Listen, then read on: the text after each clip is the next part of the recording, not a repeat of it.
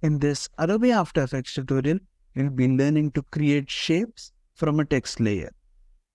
So let me click on this T button here so that I'll enable the type tool and I'll type in some random text. I'll type in convert to shapes and increase the size just a bit. And now I'll right click on the text layer and click on create and then select create shapes from text.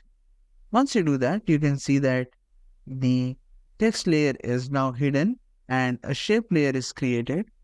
And in the shape layer, you can see that if you expand the contents, you can see that each one of the letter is created as a separate shape.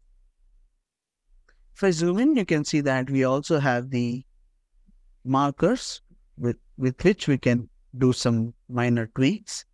This is how you convert text to shapes. I hope you found this video helpful, and if that's the case, give us a thumbs up. And Adobe After Effects is all about creativity, so you can play along with different options.